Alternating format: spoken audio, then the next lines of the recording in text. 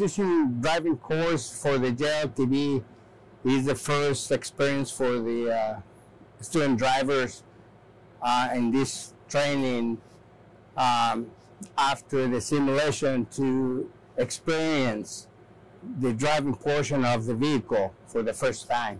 Driving course have traffic signs like stop, train tracks, and other traffic features that you normally see in a road. Many things the student can accomplish there. One of the important things for us is to expose them to the vehicle for the first time. To be able to get out here and do something a little different than what we normally do, so it's actually really nice. I appreciate it.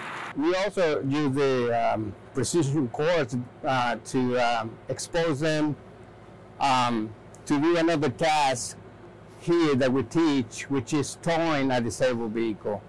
We having to tow a vehicle following the procedures from the manual.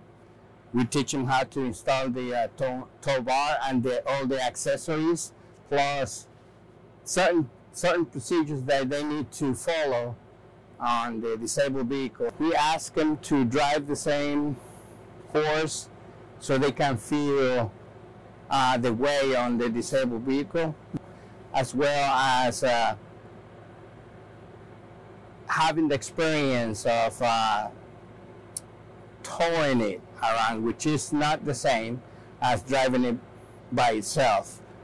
They can feel the weight point and have that sense of length they're dealing with.